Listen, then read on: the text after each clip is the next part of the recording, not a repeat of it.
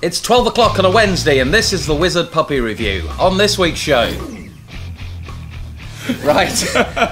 First up this week is Ultra Gum by Richard Sanders. Yeah. You know, doing the Wizard product review with David Penn was one of the funnest periods of time in my life. I absolutely loved it. It's 12 o'clock on a Wednesday, and welcome to the Wizard product review. I'm Craig. I'm Dave. Used to love that. Absolutely love that. And to be honest, I'd still be doing it now. Really. I left. There's a few different reasons why I left. I've talked about it before on the channel. Got busy, had a family, needed more money. A lot of people don't realise I never worked for World Magic Shop. I never got paid to do the Wizard product review. Never got paid. Never got paid anything. In fact, it cost me because I had to go to Birmingham. And I don't drive. Don't know if you guys know that. I don't drive, so I had to make my own way to Birmingham. And then when they moved to Rugby, I had to move to Rugby. I had to catch 3 trains to get to Rugby and a taxi, unless Dave picked me up. And then after Rugby, it was kind of Northampton, which was even getting further and further away. It cost me to do the Wizard product review, but to be honest, it wasn't a money thing. I'd still be doing it right now if it wasn't for the fact that I felt I had to leave because of the fallback from the Magic community because of Red. What you guys need to understand before I get into this whole feud with myself and Sean Haydon and now David Penn, my feud with the Wizard Magic Reviews, they now call themselves, is that Red was the lowest period of time in my life. I've tried to address it since I've started this channel. I've done honest trailers on it. I've done videos on it. I've addressed it numerous times in the Q&A. And I have talked over and over again with people online that bring up Red. Every single time somebody gets into an argument with me, I know within 5 minutes Red is going to get brought up. It's that thing that continues to follow me along over and over again. And that's why I left. I left because the whole Magic community turned against me, and rightfully so. I stole Bob King's trick, and I marketed it as my own. Now, I've talked openly on the channel about what I did about that. I pulled it off the off sale. Myself and World Magic Shop worked really hard to try and damage control and damage limitation, and lots of things were done. But ultimately, at the end of the day, it caused the community to turn against me. And I was getting death threats. I was getting constant messages. My wife, my family were getting messages. It was not a good time. It was not a good period of time in my life. I felt really low. And I don't use this term very often, but my mental health was suffering. And I would come home from doing the Wizard product review, or I'd be at home with Sarah, and I'd constantly be distracted. Because I couldn't help myself. I'd read the Magic Cafe or the Facebook groups or whatever it is and see these things that people were saying about me. And I'd read it and I'd see the videos that people were making. There were some cracking videos that people were making. Craig Penny is like the anti-performer. Dude is like out there, no joke, licking his hands every 5 seconds, getting in people's faces, like telling people what they need to do, putting things in people's hands, snatching things out of other people's hands, like, and he looks horrible. Dude, you need to shave. The guy looks like he's been stuck in a basement playing video games, drinking Mountain Dew for like 5.5 years. Like, never brushed his teeth. Looks like, and he comes out wearing like a t-shirt and like a bazinga. Bazinga! Like, what is that from? That's from that TV show. Bazinga! You know, and that Big Bang Theory, I think. And then and he's wearing like this crappy, unfitted jacket. It's like, dude, I don't know if you're trying to be like a 12-year-old kid, boy child thing, or like if you're trying to be like a businessman. Like, dude, you look like your hair is like unkempt and you look like you smell bad, like your teeth. And it really hurt because one thing that I think you guys probably know, if you've watched this channel for the last year, you know that I love Magic. I absolutely love Magic. And I felt I had to, and I loved hanging out at conventions and being around magicians and jamming. I loved all that. And I felt I had to move away from it because I couldn't handle it anymore. I just wasn't sleeping. It was a horrible time. It was the lowest point in my life. And I'm really glad I did, because it allowed me to focus on other stuff. It allowed me to focus on my family. It allowed me to focus on my business.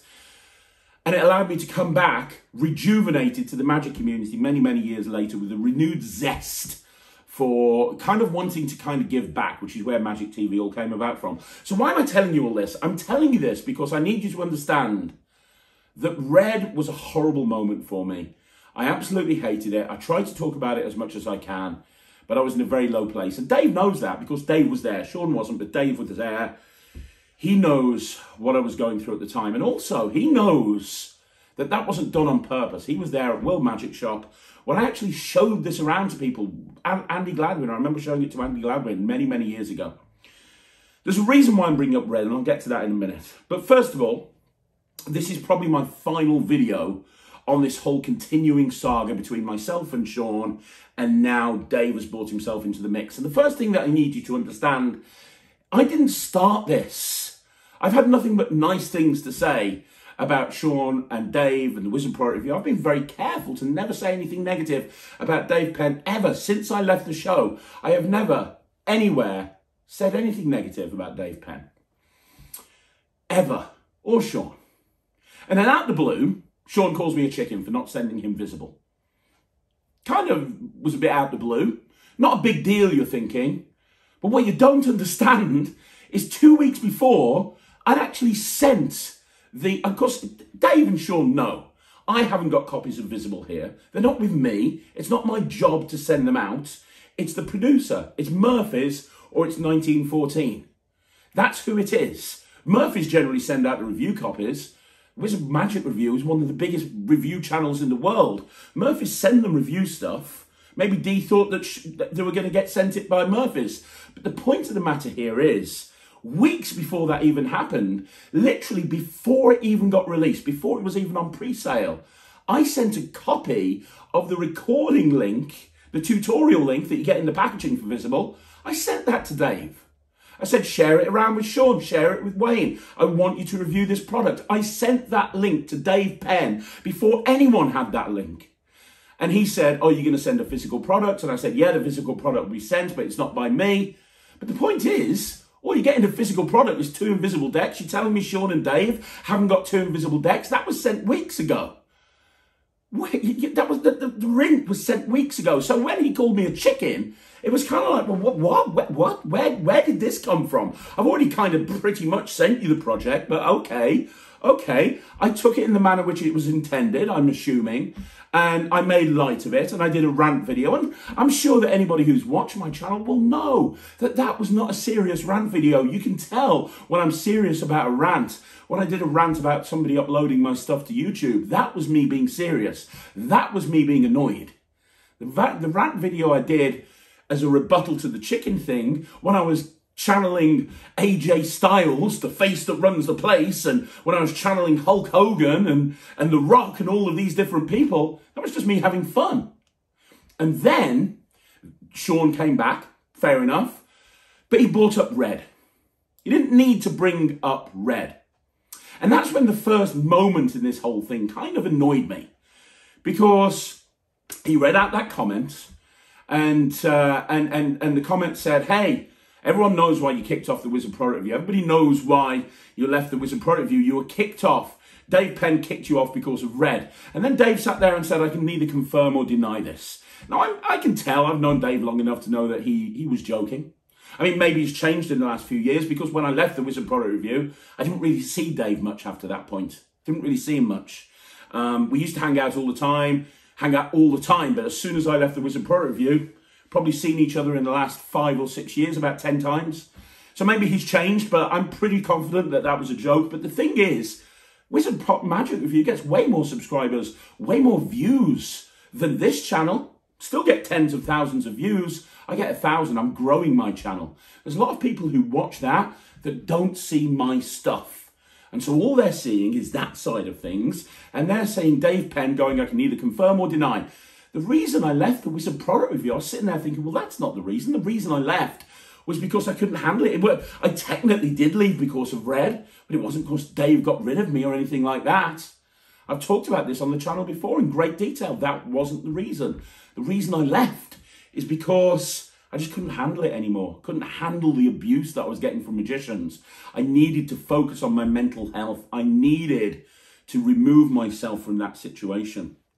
So that kind of irked me a bit. The fact that Sean could have come back with anything. And he came back with Red. And Dave knew that the moment that Red happened all those years ago was a really low place for me.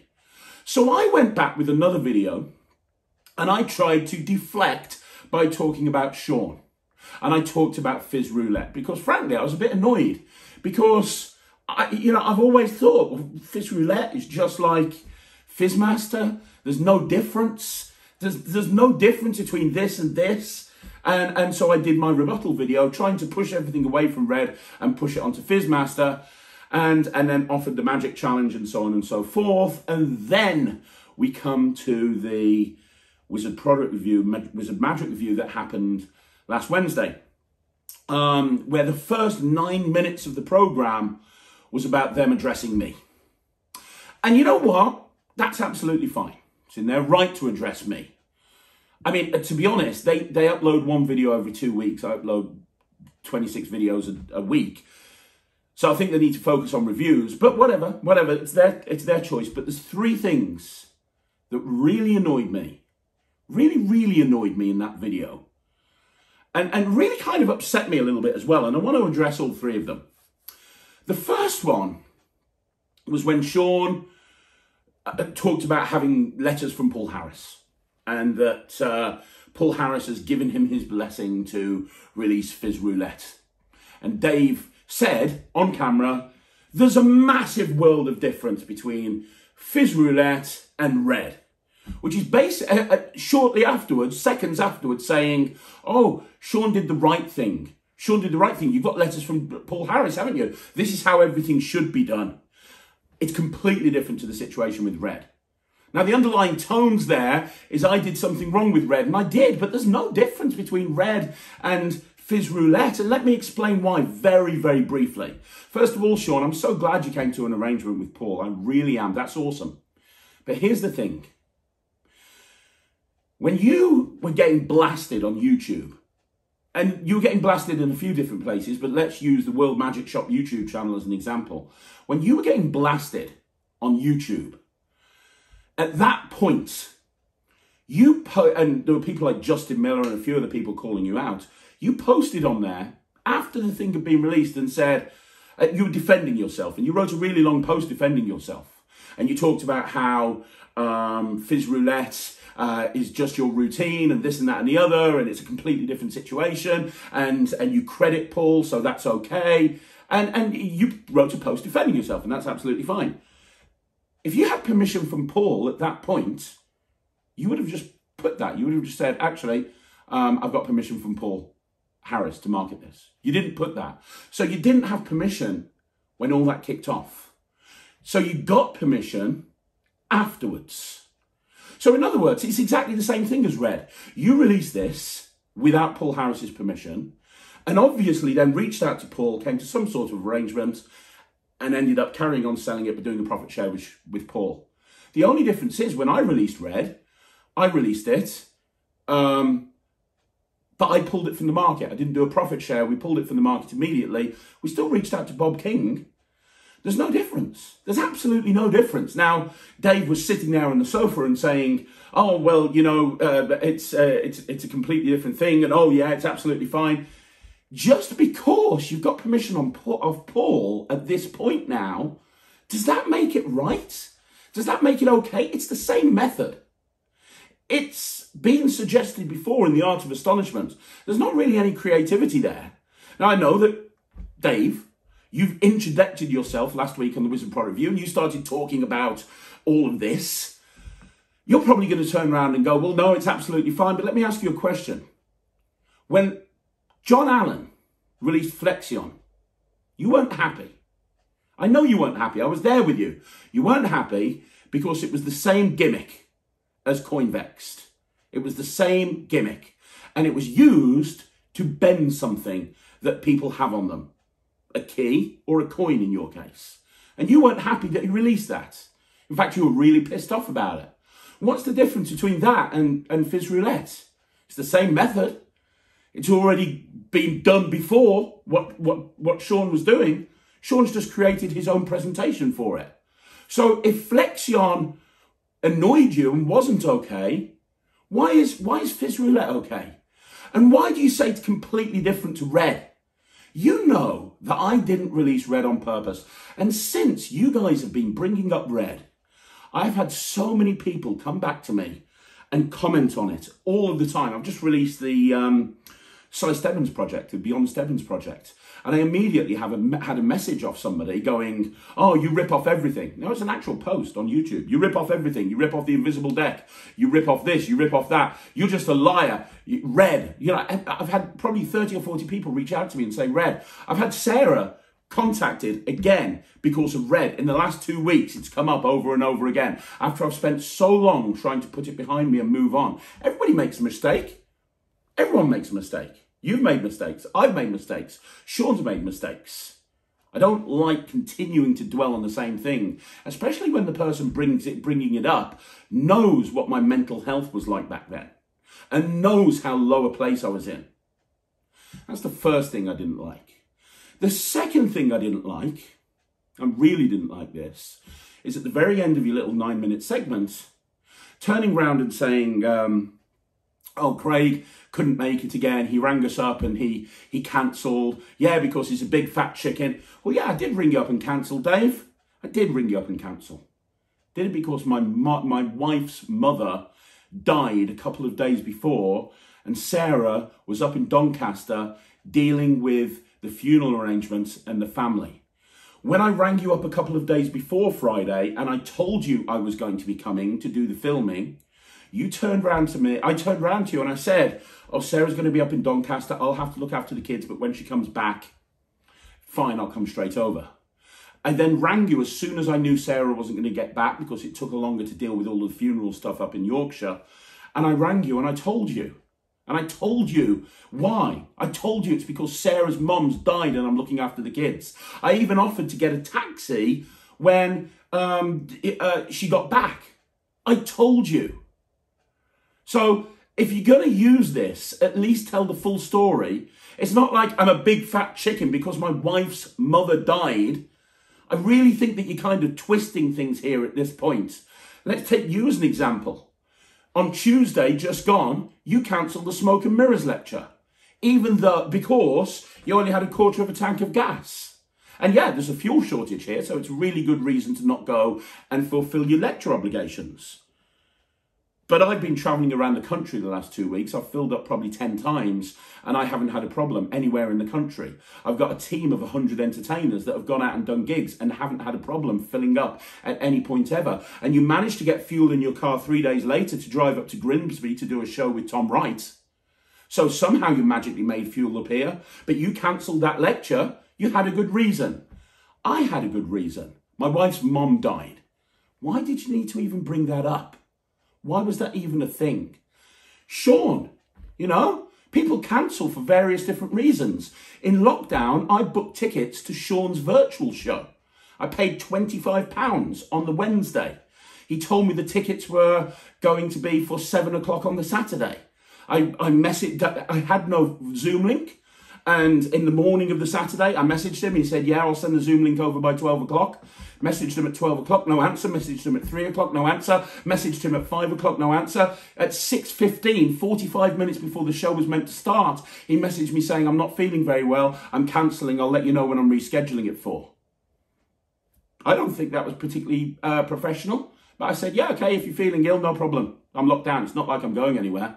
People cancel for various different reasons. Some of them are good, some of them are bad. I think my wife's mom dying is a good enough excuse not to use that to twist what's going on between you and me.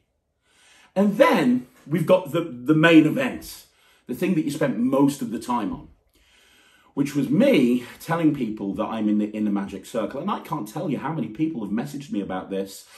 Mainly because you insinuated that I was lying to my customers. Now, first of all, Dave, that whole thing that you staged was so cringy. You and Sean, I'm so glad that you're professional magicians because honestly, your acting sucks balls, dude. It was just cringeworthy. You set this whole fake thing up. Oh, I can't believe that Craig would lie to subscribers. Craig wouldn't lie to subscribers. All you have to do is prove that you're in the magic circle. Well, let me explain something very quickly to clear this up because it can be cleared up very, very quickly. When I joined the magic circle, I did a lecture, and off the back of the lecture, that was my audition, and I was told I was going straight in at AIMC. which stands for the Associate of the Inner Magic Circle. Now, I've been to the Magic Circle headquarters about 7 times in my life. I've only recently come back in after an extended absence away. I don't really understand the degree levels, but as far as I'm aware, there's MMC, which is member of the Magic Circle, AIMC, which is the Associate of the Inner Magic Circle, and MIMC, which is the member of the Inner Magic Circle. I said I went straight into the Magic Circle. Now, if that's not the right terminology, I apologise. I would have assumed AIMC, Associate of the Inner Magic Circle. If you're associated with something, you're a part of it. Is that right? Like, I would have said MIC, member of the Magic Circle. You can't mention inner. But the degree title, AIMC, makes me believe that I can say I'm in the Inner Magic Circle. Is that not right? Is that not correct? If it's not correct, I'm very sorry. But that's how I thought it was. I thought AIMC meant that I was at a higher level and I was in the Inner Magic Circle. I didn't say I was a member of the Inner Magic Circle. I said I was in the Inner Magic Circle. If that's not correct, I apologise. But you knew what I meant. And yet you still decided to play that little charade where, first of all, you call my ethics into question. Then you call me a liar. Oh, Craig wouldn't lie to his customers. Craig wouldn't lie to his subscribers. Craig wouldn't do that. I know how we can clear it up. Let's call Mike Sullivan. And then you ring the admissions secretary or whatever he is, the membership secretary, who's also on the council, because both you and him are on the council, aren't you? The two of you are on the council. And you ring him up and you stage this whole thing where he's laughing down the phone. What, Craig in the Magic Circle? Ha ha ha ha ha. Don't waste my time. Now, there's 2 things about this that really upset me. The first thing that really upset me is I've never had Mike Sullivan laugh at me down the phone before. He didn't laugh down the phone at me 3 weeks ago when he rang, or 3 or 4 weeks ago when he rang me up to do a review show special on Wayne's Dietrich's line. That wasn't a gigglesome moment for him. He hasn't ever, when he asked me to do a review of the key on a 5x5, he didn't ever laugh down the phone at me, but all of a sudden the mere mention of my name causes him to laugh. I think what happened here is you decided to set this whole thing up to ridicule me, assassinate my character, and make me look stupid to all of my subscribers. I can't see any other way around it. And you got Mike to play ball just to keep going with this whole thing. I don't see another option here. I don't see another way around it. And honestly, is that really... Now, bearing in mind here, that episode of the Wizard Product Review, I think it's on about 8,000 views on YouTube. It's on about 10,000 views on Facebook. It's been debated all over the internet. Whilst my average videos get about 2,000 because I'm a growing channel. So, conservatively, there's about 10,000 to 14,000 more people that have seen that will ever see my reply on my channel. And what you've just done there is you've just made me out to be a complete and total liar. And you've made it so that you've got 2 council members laughing because a member of the Magic Circle has made a mistake in how they tell people what their degree title is. Is this how the Magic Circle deals with things? Is this how it happens? Is this how the Magic Circle deals with things? Because there's going to be a lot of people watching this that maybe one day want to get into the Magic Circle. Maybe one day they'll want to join the Magic Circle. Definitely going to be a lot of people there that have got respect for you and Mike. And what you've done here is you've basically just created a scenario, because I think this is as fake as balls. But you know what? Some people might think it's real. So you've created a little scenario here where there's a member that has said something incorrect about their degree level. And you've said that the way that the council deals with this is by publicly humiliating them on the internet, laughing at them down the phone. Really? When the Magic Circle has had a year of people accusing them of bullying? Do you really think that's the right approach? Do you really think that's the right way to go to show that the Magic Circle is changed with the new council? Having 2 council members laugh at one of the members over a mistake they made on an online video. I don't think that's the right thing to do. It kind of hurt me. Now, here's the thing. I can give as good as I can get. And I've tried to think about how to do this rant several times, several different ways I've tried to figure out how to do this rant. Ultimately, I've decided to go for this approach. It's not even a rant. It's not even a rant. Here's the thing. You knew that I was in a very bad place with Red, and it really affected me. You know this. And yet you decided to bring Red into this. You know that I've never insulted or had a go at you or gone after you at any point ever. This was between me and Sean. I have also never said anything negative about the Magic Circle. This was between me and Sean. Since coming back and apologising about that blog that I wrote about the Magic Circle, I've had nothing but praise to say about them. I've defended them everywhere. I've done multiple interviews with people like Bob Pound and you, talking about how great the Magic Circle is. So I've never attacked you or the Magic Circle. And yet, in the last week, I've had the week from hell. I've even had people contact my office, telling the office staff in my office that they shouldn't work with me because I'm a liar and a cheat and I ripped off somebody else's magic product. That's not right. That is not right. That is crossing the line. That's not right. So here's the thing. This is my last video on the subject. I'm not happy that you brought up Red. I'm not happy that you brought up me not coming to the thing without bringing up my mom. And I'm also not happy with the whole, whatever it is, that little sketch show that you decided to do with Sean and Mike. And I'll be having a conversation with Mike about this at some point as well. By the by, I'm just going to draw a line under it. I'm just forgetting about it. No more wrestling promos. No more back and forth between you and me. No more back and forth between Sean and me. I want to make this fun again. This has not been fun for me in the last 2 weeks. It's sure as hell not fun for the viewing audience. Look at the comments on the last Wizard product review and try and find someone that's enjoying this little back and forth at the moment. So you know what? This is what we're going to do. I would love a Magic Off with Sean. You know what? Taking aside all the bravado, taking aside all of that, I'd love a Magic Off with Sean Haydon. I think I could beat him. But that's because I've got an ego. I've been in this business for 27 years. You've got to have an ego to get to where I have. But you know what? I know Sean's got an ego as well. And I know he probably thinks he can beat me. And I think it'll be a lot of fun for everybody to watch a Magic Off between me and him. What's a Magic Off? It's two people going back and forth and having a great time. And I think that we should do it at the Magic Circle. And I think that you should reach out to Daryl Rose and you should make it happen. Because I think it'll be a lot of fun for people to watch. And I think win, lose or draw, me and Sean will shake hands and everybody in the audience will be the winners because they'll have a good time. And I still consider you a friend, Dave. And you know what, Sean? We don't know each other very well, but I'd happily shake your hand and buy you a beer. Because up until about a week ago, this was fun for me. This back and forth thing, I had a blast. And then for me personally, it crossed the line. So let's stop. And let's bring it back a bit. Let's just organise this Magic Off. Have a lot of fun with it. And I think you need to get back to doing reviews and talking less about me. I'm going to get back to ranting about people like Jabrizi and people that deserve it. And we'll just organise a Magic Off and we'll promote it on our channels. And then that'll be that. And you know what? I'd love to come back on the Wizard product review at some point. And Dem Red, not Red. That'll never happen. Dem Visible, Dem Stebbins, whatever it is. We can make that happen as well. Absolutely.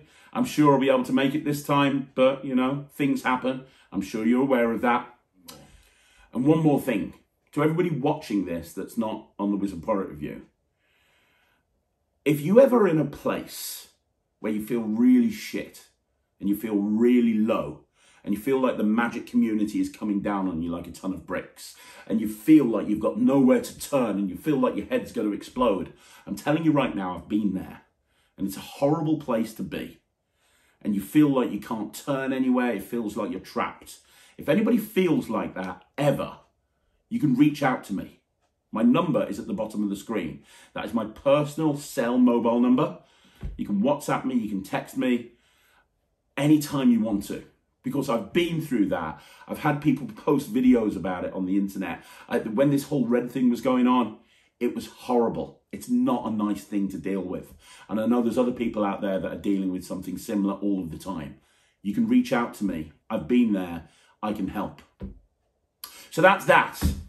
One more thing, just for old time's sake.